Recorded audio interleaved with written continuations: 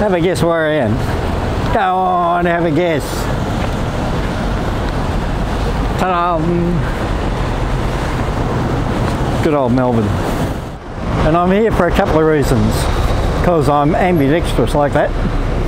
If you think I'm using the wrong words, let me explain. On the one hand, I'm here to have a bit of a social photo shoot day with a group of Australian Fujifilm users. On the other hand, I'm here to do a bit of a twist in street photography, which is basically what we're here for today. And the twist is, I'm after the architecture. I'm after the buildings, because Melbourne's got some wonderful buildings and I want to capture them in a different way. I'm going to do time exposures because I want to get the clouds moving, black and white, that sort of thing, you know what it looks like.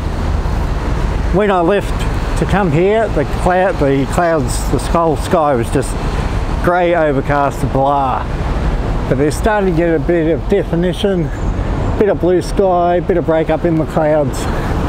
So I'm hoping I'll be able to get the photos I want, but we'll see. Stick around. So we're here in Melbourne. This is the Fuji X Australia group, all gathered together with their instruments from Fujifilm. They're all different. We got one Leica guy here, but Will can beat him. Yeah, so they're going to just wander around Melbourne. I'll probably lose them because I'm going to be doing the buildings. But we're going to meet back here at Fed Square for lunch.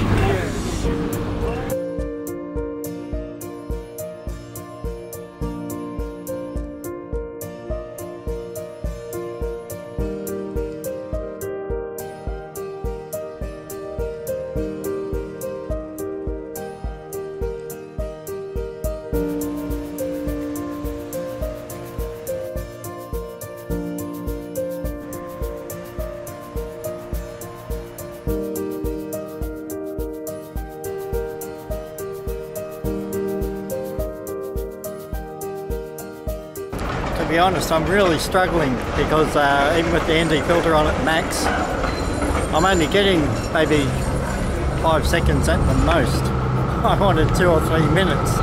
So yeah, probably need 2 ND filters.